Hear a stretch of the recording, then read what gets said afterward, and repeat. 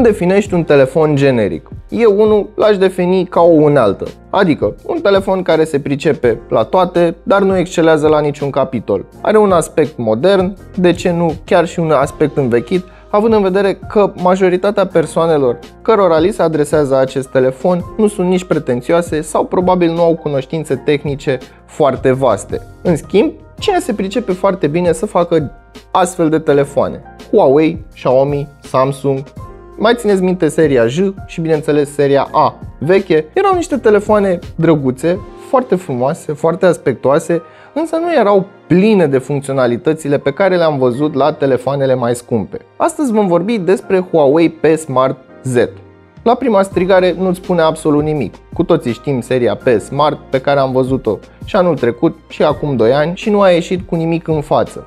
Însă, modelul acesta are un tratament pe partea de design și bineînțeles pe partea de caracteristici pe care le găsim la telefoanele premium ceva mai bun față de modelele anterioare. Avem o construcție decentă, o cameră de tip pop-up, un ecran full screen, un ecran care se vede destul de bine, însă nu trebuie să mă credeți pe mine pe cuvânt. Hai să deschidem cutia, îi facem un unboxing, câteva teste, iar spre sfârșit vom pălăvrăgi puțin despre acest model. Așadar, hai să nu mai stăm degeaba și să mergem către măsuța de unboxing. Dar înainte de toate, nu uita să te abonezi și să activezi notificările, iar mai apoi intră pe CEL.ro/giveaway pentru a te înscrie în concurs. Ambalajul telefonului nu iese prin absolut nimic în evidență. Avem numele acestuia cu un font specific Huawei și cu o culoare gold copper, ceva de genul acesta. Este dual SIM modelul pe care noi îl avem aici.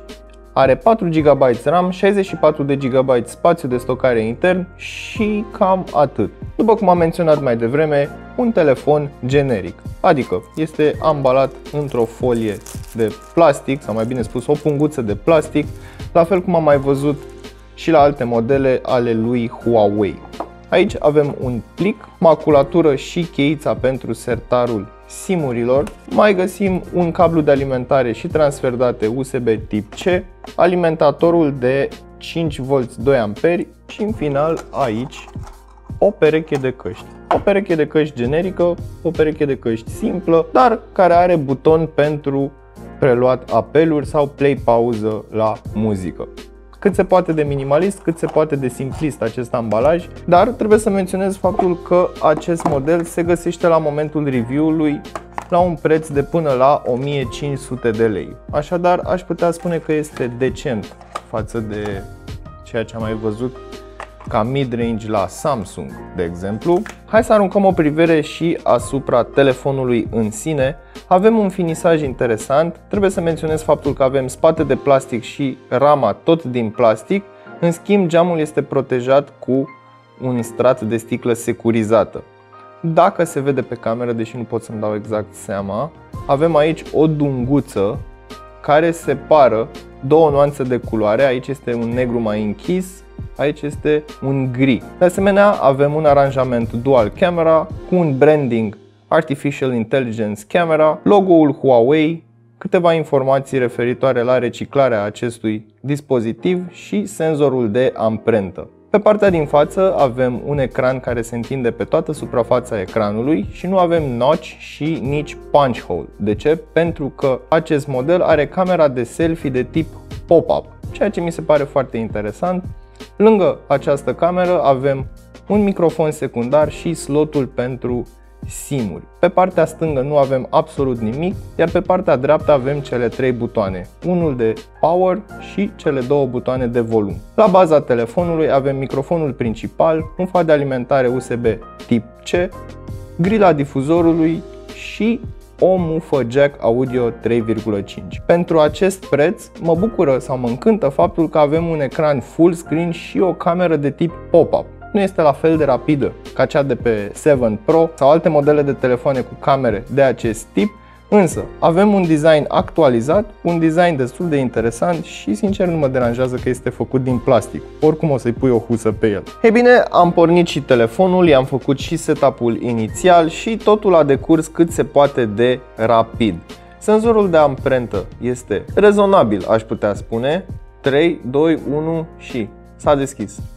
Este ceva mai rapid decât majoritatea competitorilor și mă încântă acest lucru. În ceea ce privește sistemul de operare, avem Emotion UI bazat pe Android 9, iar Emotion UI are versiunea 9.0.1.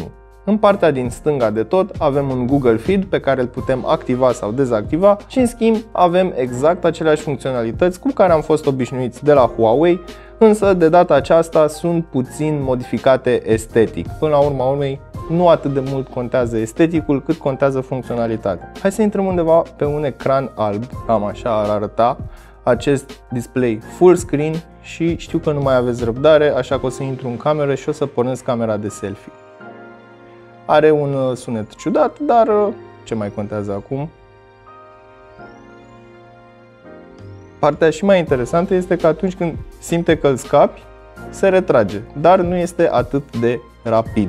Hai să mergem să aruncăm o privire asupra testelor sintetice.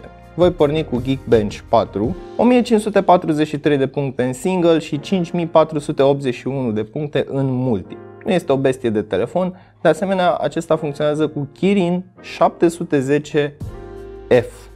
Nu știu exact ce înseamnă acel F, probabil este o versiune îmbunătățită a procesorului 710. Hai să vedem și în AnTuTu benchmark, 131.302 puncte. Iar în cazul în care sunteți curioși, aveți aici afișate și celelalte scoruri. Cam aceasta ar fi despre sistemul de operare, este simplu, este intuitiv. Performanța telefonului nu este neapărat reflectată de aceste scoruri, în schimb se aseamănă cu un flagship din 2016-2017. Așadar nu te aștepta să fie o rachetă de telefon, privește-l mai mult ca pe o unealtă. Ei bine, niciun review nu ar fi complet fără o sesiune de gaming, iar acum am pornit PUBG. Setările au fost automat selectate pe mediu, nu e rău deloc pentru că din nou nu este un telefon de gaming. În schimb, sunt foarte curios să văd cum se comportă, având în vedere că în ultima vreme am avut și la review, dar am și butonat telefoane cu 730, 712 de la Snapdragon, adică niște serii de mijloc în care PUBG a fost destul de darnic și ne-a dat setările pe maximum. Bine, nu mă deranjează foarte rău în momentul acesta în care sunt pe mediu, dar Kirin 710 mi se pare un picuț cam vechi. Experiența de gameplay nu este una rea din punctul meu de vedere.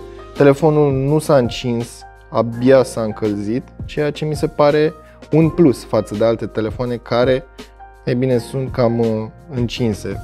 Deci despre asta vorbeam mai pe la începutul videoclipului, când am spus că mai degrabă este o unealtă care nu a fost uitată în designul anilor trecuți.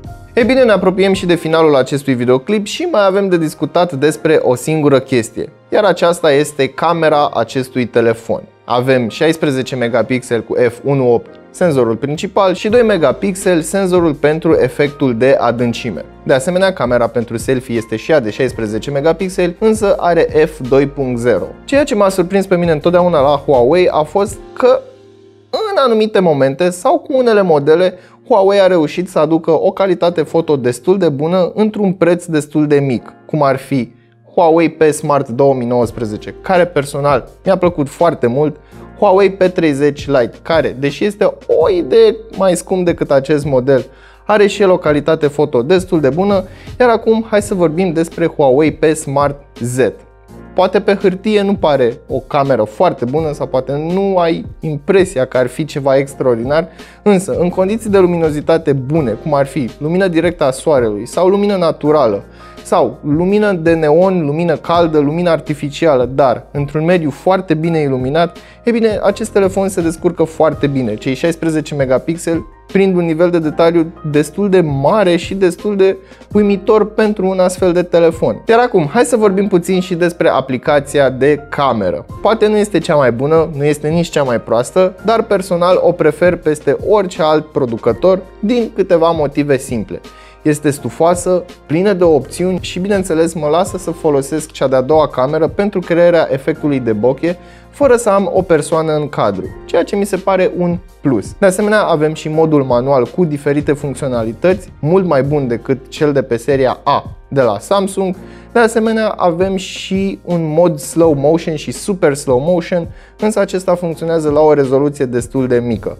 Pe partea de filmare, telefonul se descurcă destul de bine, aș spune eu, în acest segment de preț, 1080p la 60 de cadre pe secundă. Să nu uităm, avem mufă jack, USB tip C, o calitate audio decentă, aș putea spune. Nu o să dai un party cu telefonul acesta, dar cu siguranță o să-l auzi în Piața Unirii când este foarte aglomerat și ai un telefon de primit. Acum rămâne la atitudinea ta să decizi dacă acest telefon este bun pentru tine sau nu. Personal îl prefer din mai multe motive, precum ar fi sistemul de operare, care în ultima vreme, din punctul meu de vedere, Emotion UI s-a mai rafinat un pic.